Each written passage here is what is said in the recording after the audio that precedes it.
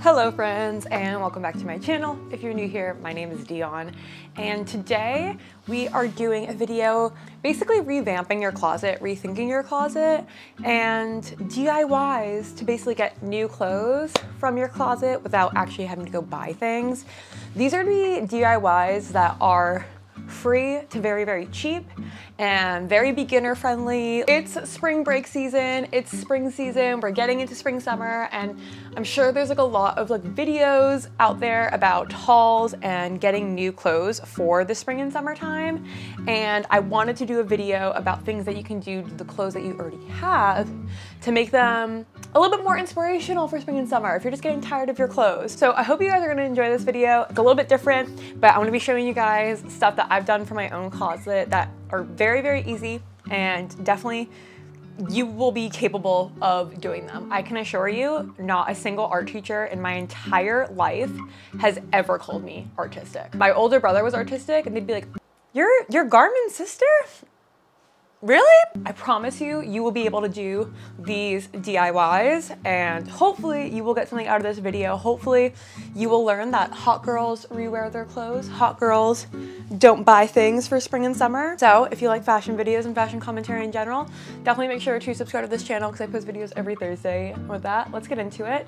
How do I feel about side braids? I kind of feel like I look like Fiona from Shrek, but I also don't know if that's a bad thing. So here we are. All right, so the first category of hot girl DIYs, that's I guess what I'm calling it, whatever, hot person DIYs are gonna be clothing hacks. So these are things that you don't need anything extra, you just need the clothes that you already own and ways to transform them.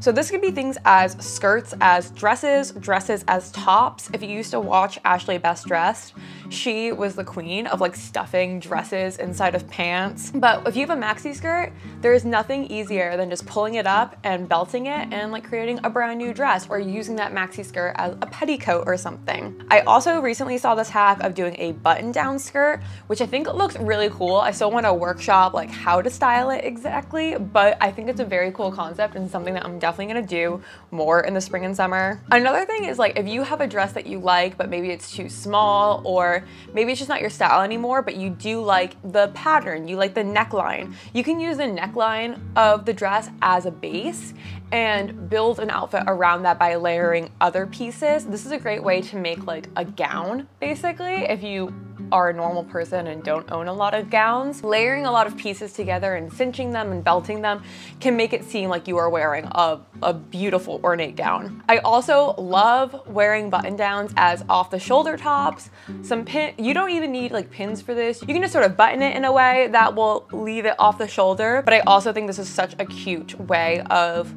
rethinking some of your button downs and just getting more off the shoulder crop tops by buttoning them off the shoulder and tying them. And never ever forget the power of corsets and belts.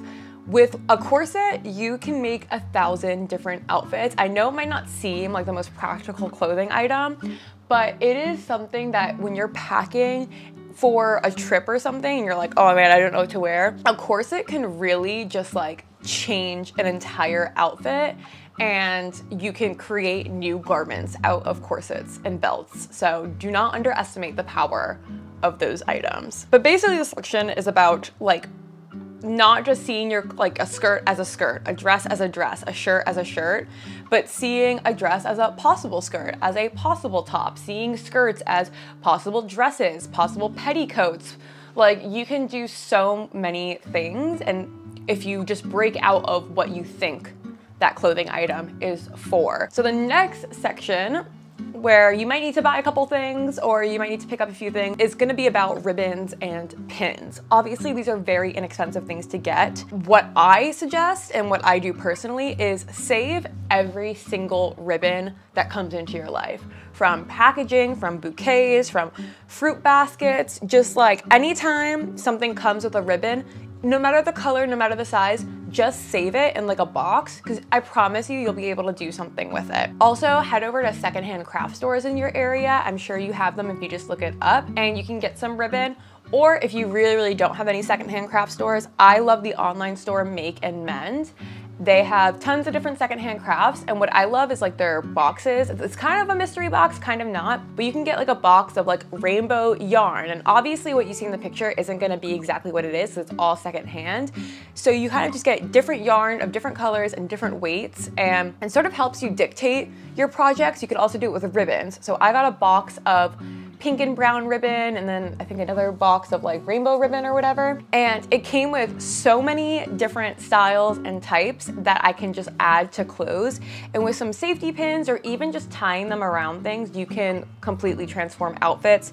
It also really helps making an outfit more cohesive. So putting ribbons on your purse, on your bows on your shoes, replacing your shoelaces with ribbons instead, just adds a little bit of extra something, a little bit more intention to an outfit that makes it look more like you put more thought into it. If there's a ribbon in your hair that matches the one on your purse, that matches the one on your shoes, it just can tie a whole outfit together and make it feel more like a look than just putting clothes on your body. You can also use ribbon and a couple of pins to make kind of a fake dart in the back of your dress. If there's a dress or an item that is just a little bit too big for you, pinning on either side some ribbon, and then you can use that as a corset to sort of tighten it up, is an awesome way of kind of an easy alteration.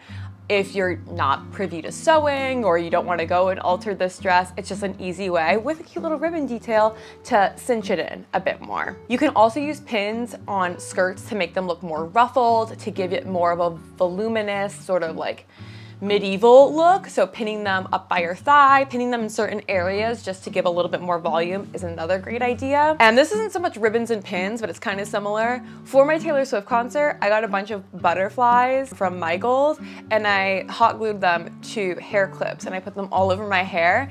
And that was another little like DIY thing that was like very easy, very cheap to make little custom hair clips for myself. So with ribbons and pins, you can really, especially with like the bow trend going on, you can really like make an outfit more coquette, more girly, just a little bit more stylish by adding some satin or lace to it. All right, so the next category is knitting and crochet. So this is gonna take a little bit of skill, but I promise you, knitting and crocheting is not, like the simple stuff is not that hard.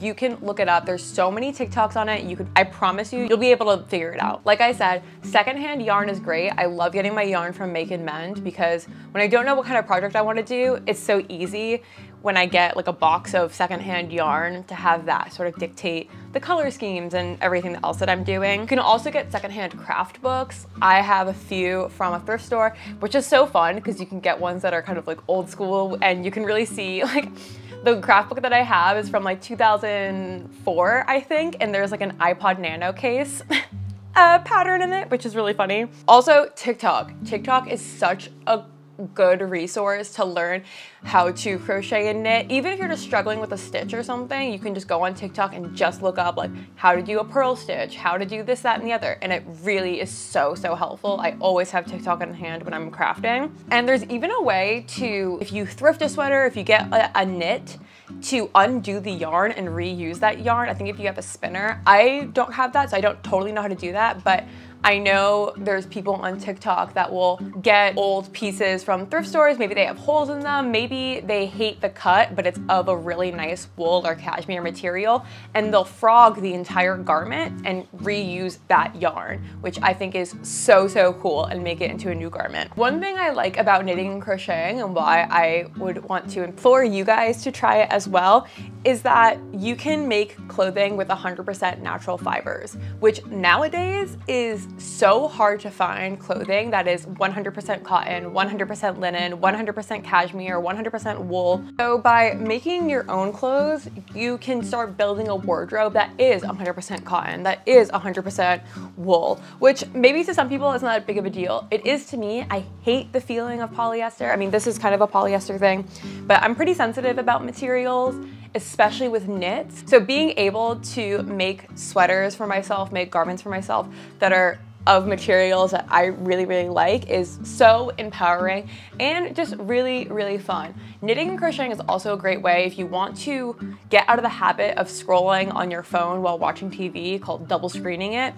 You can, like knitting and crocheting fills that same sort of scrolling void where your eyes and your hands are occupied, but obviously it's not as destructive and you're actually like making something, which is another bonus to knitting and crocheting your own clothes. Like there's so many resources out there to knit and crochet, and it's very, very fun. It's something that I've become so passionate about and something that really brings me a lot of joy when I am even just watching TV or like having a break at work. It's so, so fun. Some simple patterns, and by simple, I mean I can do it, so I promise you can do it, is a boat neck sweater, skinny scarves, crochet roses, socks, a knit tank top, a crochet shrug, a little wrap for your shoulders or as a little skirt. I haven't tried these ones, but I know like tie cardigans, tube tops, halter tops are also incredibly easy to make crochet or knit, like very simple projects. Just a lot of like these little cutie tie tops, these tiny little tops that you would normally get from fast fashion brands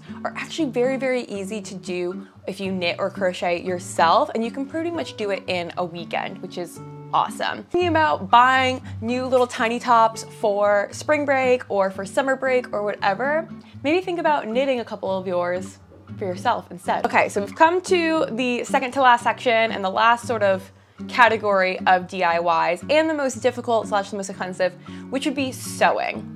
Now, I know that not everyone has a sewing machine and sewing is a little bit intimidating, but there are like places that do sewing workshops or craft co-ops where you could go in and like use the sewing machines and get like lessons and stuff for a pretty low cost. A lot of times they're at like local colleges or something, so I would definitely check that out. There are so many sewing machines secondhand on Facebook Marketplace, Craigslist, OfferUp, even at the thrift store. I got mine from Facebook Marketplace from someone that refurbishes sewing machines. I think I got mine for like 80 bucks. It's a Singer. It worked so well, and the guy like plugged it in and had me sew on it. That way he could like prove to me that it works and whatever. But you could honestly even get one new for like around 100 bucks. They're not that expensive, and there are free patterns around, but also Etsy is a great place to find just like simpler patterns. Stuff like baby doll dresses, like the silky puff dress, tank tops, shift dresses. Those are incredibly simple to make via sewing and great beginner projects. So instead of going out and buying cute little summer dresses, you could make your own. Etsy has awesome patterns. You can get patterns from like the 70s and like get actual true blue, like what people were wearing back then. Again, thrifted pattern books are everywhere at bookstores. And I actually like to source my fabric from thrift stores. Like I made a dress out of an old bed sheet, and I think it's so pretty, so unique. Obviously you're taking something that wasn't going to be used and turning it into something else. Also, the great thing about sewing is that you can make easy customizations. You can make things fit well. You can hem things, you can trim them, you can add lace, you can crop things. So you could really customize your clothes with some very basic sewing skills. Even just a simple needle and thread is not that hard to learn on your own. But I definitely recommend checking out like different sewing workshops. I promise you they're in your area. It might seem intimidating, but sewing really isn't that difficult. I mean, I'm not gonna say that I'm a great sewer, but like just learning how to use the machine isn't that difficult. Now perfecting it and making it like look good and perfect is a different story. But if you're looking for a new skill, it's so empowering to make your own clothes. Whether it's knitting, crocheting, sewing, it's such an empowering thing to be like, I made this myself, or I did this myself. So I definitely recommend like acquiring some of these skills, especially with spring and summer coming up. We got breaks, we got time, we can chill and learn a new little craft to help us make more sustainable clothes. And again, with learning how to sew, you get to choose your own adventure. So you get to choose the fabrics, you get to choose where you source them and stuff. So you really get to make the clothes of your dreams, not just trying to choose from things at a store, which is what I love about it. Also for finding like deep gems, like deep cuts from the 60s, 70s, 80s, even the 40s, you can find sewing patterns. So you're someone that loves vintage fashion, but maybe honestly, you're not a size 4 like everyone else was back then, and vintage fashion seldom fits you.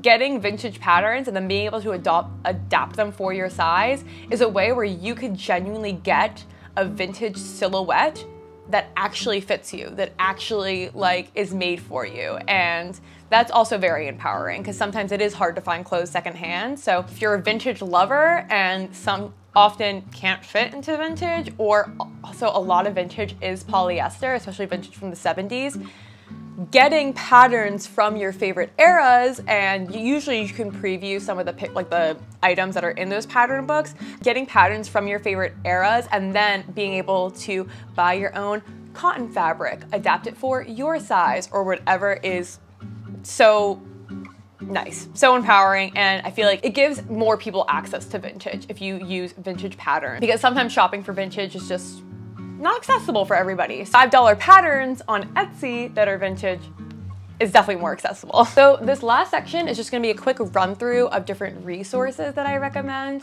for learning these skills or just like getting more educated on them. Thrift stores are gonna be some of your best friends, especially for secondhand craft books. There's also, like, if you go to secondhand bookstores or secondhand craft stores, you'll be able to find secondhand craft supplies. You'll be able to find secondhand pattern books and like idea books from that, either at a thrift store or at secondhand craft stores or at a secondhand bookstore. But any of those things you probably have somewhere in a 30-minute radius from you, and you'll be able to acquire at least some basic things. Because when you start a new hobby, I want you guys to start new hobbies, but I don't want you to immediately go out and buy a bunch of new things if you don't know that you're actually gonna go do it. So that's why I like things like make and mend, secondhand craft stores, secondhand bookstores, because if I don't know that I'm gonna take off in sewing, take off in crocheting or knitting, at least I didn't just spend a bunch of money and buy new things and take new resources.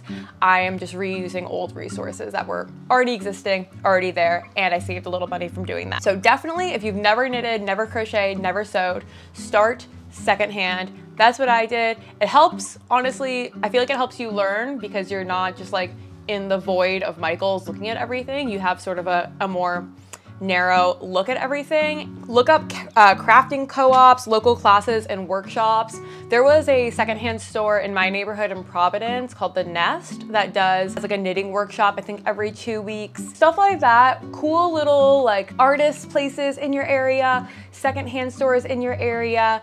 Ask around, look around. I'm sure there's gonna be like even just like a knitting club in your area that you can get some like help with if you're starting out, or just like some local support. It's just easier to craft with friends and it's more fun. Like I said, TikTok is a great resource for help. Like if I'm just, how do I do this? What do I do? What does this pattern mean? What does this abbreviation mean? I can just go on TikTok really quickly and see a short little video and go back to the pattern that I was using. TikTok is such a great resource for crafting. There's so many good ideas out there.